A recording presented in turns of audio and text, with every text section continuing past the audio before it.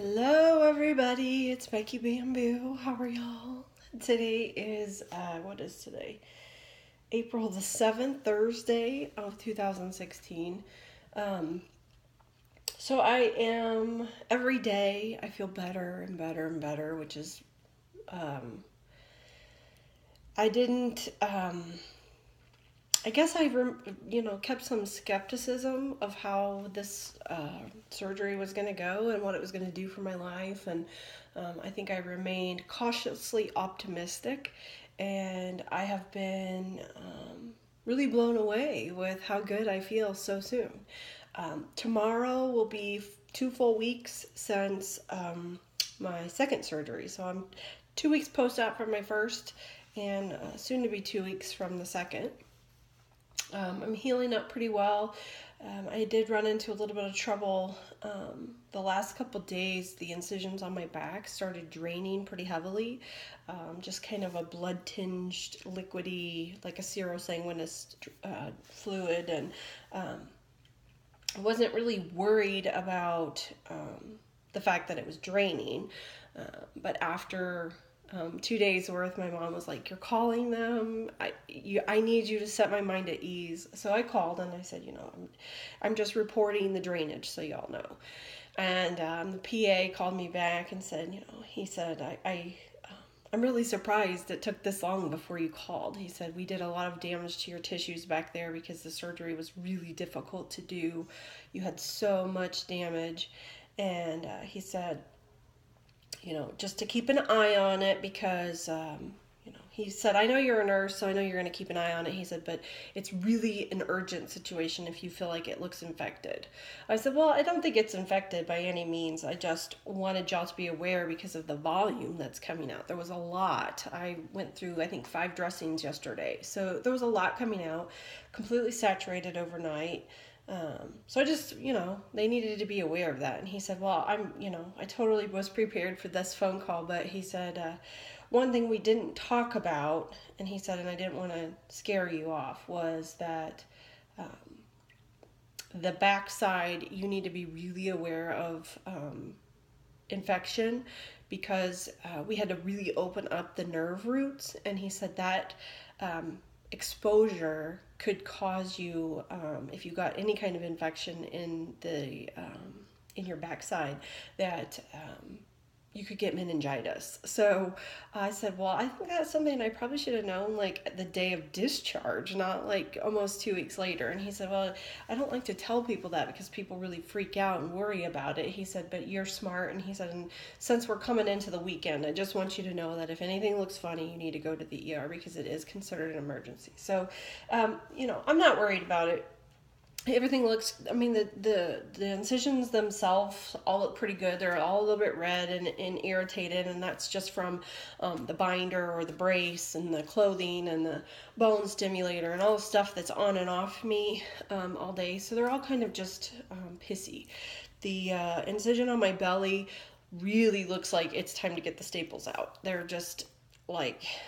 they just look terrible, like it's time to get them out. So I get them out on Monday. And that was the other thing why he wasn't too jumping the gun to have me come in, is that I'm already scheduled to be in there on Monday anyway. So we're hoping just to get through the weekend, and then they'll take a look at everything. And hopefully I'll get all or most of the sutures removed from my back. I've got 3 incisions on my back that are all sutures, and then one on my front's all staples. I know they'll take the staples out. That incision itself looks really healed, which is great. And then I'm hoping they'll take most of the stuff out of the back, just because that stuff's irritating. It's just, at this point, it's an annoyance because they get caught on your clothes, the dressing get caught because it's a pressure dressing, so there's all kinds of gauze in there, and it's just a mess. So that's kind of where I'm at. My spirits are good. I'm feeling good. I have no back pain. I have no leg pain. The pain that I have is incisional stuff. My belly is still very, very sore, and I'm worried about there being maybe a pocket of something going on in the front. They will address that on Monday. But other than that, I think everything's, I'm doing really good. I get stronger every day. It's easier to get up and down every day. And really I've had some nerve pain, like shocky nerve pain, and they told me to expect that for a while after surgery. I had a couple nights that were pretty bad. It didn't hit me till like evening time. Evening time's always my worst part of the day. And then I also had some issues with if I sit on the toilet too long and get up, then I get kind of a shock down my into my butt, and I think that's just a positional thing from the compression of sitting on the toilet. So other than that, the pain that I have is all just surgical pain. So that's, and that gets better every day. So I fully anticipate that it won't be too long till all of that will be gone. And I'm really, really just absolutely shocked. Talking to the PA today, he was asking how my pain was, and I said, I'm doing really good. Like I feel better now than I have in a year. So it makes it really easy to get up every day, and I have something to look forward to in the coming months. I'm far from being healed yet. I know, the bones take a long time to fuse, but we're in a really good place right now. If I feel this good now, I feel like I'm going to have some really good momentum going into the next few months. So, yeah, I have zero regrets about doing this surgery. If you had asked me on day 2 when I was here, I would have just told you this was horrible. I should never have done this. It is the most painful thing I've ever been through in my life. And I had a lot of pain going in to the surgery. So that kind of tells you something, but coming out, the surgical pain was pretty intense to have 2 major surgeries back to back, and the second one was really challenging for them. So I'm really lucky that I got a skilled surgeon that knew what he was doing, because I feel like it was definitely a possibility of coming out of there worse off. So, so far everything I'm just really happy with. I have to be careful not to do too much. That does cause an increase in the drainage that I'm seeing as if I'm not moving more. So they told me, take it easy the first 2 weeks. Don't really do much. I have been out twice outside of home, and both times were just like a little shopping excursion. And I will say I went out this week and I was whipped. I was just whipped before we got home. So I'm definitely, I fatigue very quickly. So it's important that I rest, and it's going to be hard because I feel so much better than I have in the last year, and I feel like I'm more than capable of doing, picking up my daughter and doing those things, but I know the reason behind it. So I'm having to force myself to say no, even when I really want to be able to do it, either for my kids' benefit or to help my mother, whatever the case may be. But I've been really good. I've been a good patient so far, other than going out twice. And really, for me, it's just about getting out of the house. I'm just not a homebody. I like to get out and do stuff, and feeling better than I have in so long really kind of is encouraging that. So anyway, I'm looking forward to being released to be able to at least walk some more, because my parents live in a beautiful neighborhood and there's great sidewalks, and the weather's starting to get better, and I'd really like to be able to just get out a little bit. So hopefully that's coming in the next month or so. I really, it would be great if they would release me to do more after Monday, but I don't know where we'll be because of the drainage. So anyway, let's see what else. I have a whole slew of medicine sitting here in front of me. I have a whole section of plexus and a whole section of my other stuff. I finally got on a good bowel regimen. My bowels are doing great. I take magnesium and a stool softener every day, and plus I take my Probio 5 Plexus Probiotic, which is amazing. I doubled up on that. Actually, just in the mail today, I got 2 brand new bottles because I was out. So that stuff's awesome. If you need a good probiotic, I so encourage you to go that route. It's really, really good. And then I have a lot of other stuff.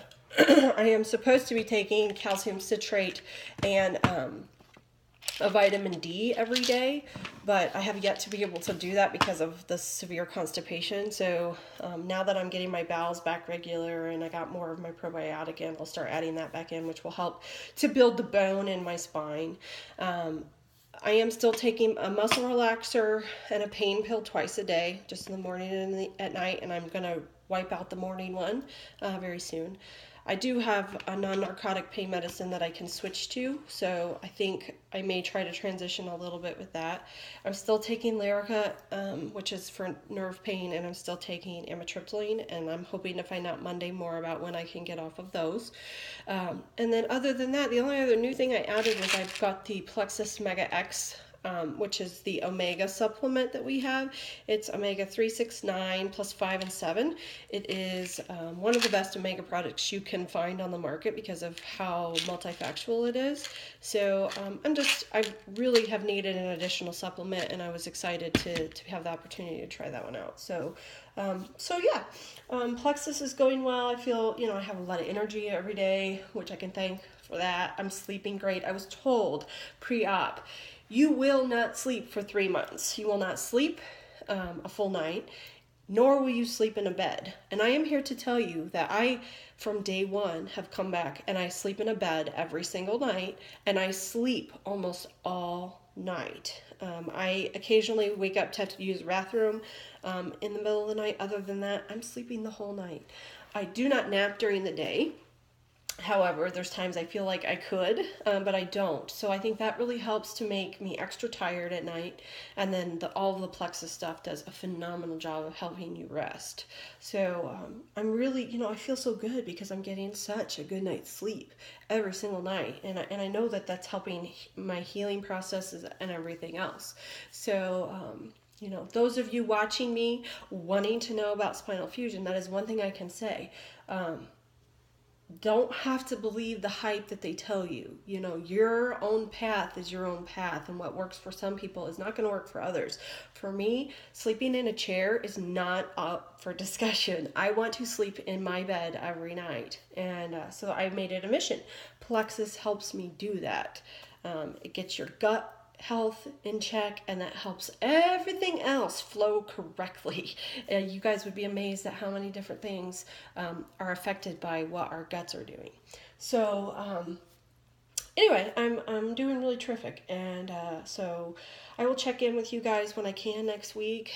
Maybe early next week after my doctor's appointment. I hope I can squeeze in a video and let you guys know what happened there. But in the interim, know that every day I get stronger, every day I get more stamina, every day I heal a little bit more and have a little bit less pain, and I'm hoping that 6 months from now I will be back to doing the things that I love and enjoying my kids and going back to work and being really just happy again. So it's a huge thing to be out of pain when I've had pain for pretty much consistently 2.5 years straight. It's amazing for me to just have surgical pain. It's like a miracle. So yes, I feel like I have been very blessed, and I would recommend anybody looking at spinal fusion to use the surgeon I did. He's really the best of the best. So anyway, that's it. Mwah. Love you guys. See you soon.